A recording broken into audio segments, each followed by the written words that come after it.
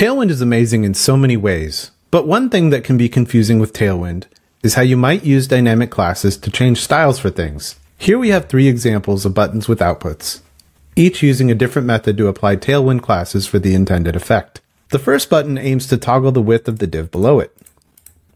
And when we click it, the div grows and shrinks. The way you do this with Tailwind might be counterintuitive.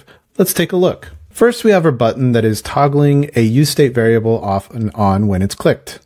Then below that, we have a CSS variable that's being set with that useState variable.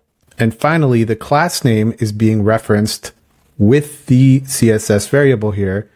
And to make it animate, we're using the transition all utility class. Next, we have a button that will toggle the color of a div between blue and not blue.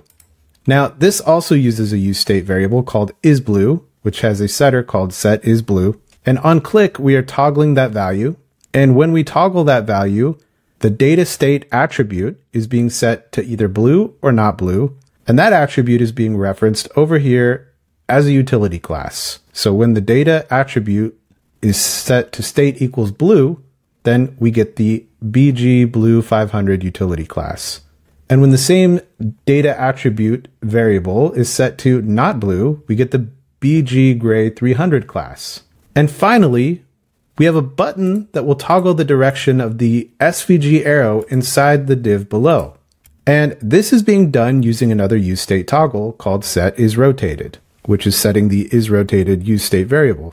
We're using this useState variable to populate yet another data attribute that indicates whether isRotated is set to true or false. Depending on whether it's set to true, which we can use this Tailwind utility class for, it will set the rotate 180 class. And down here, we also have the transition transform utility class, which will animate the effect.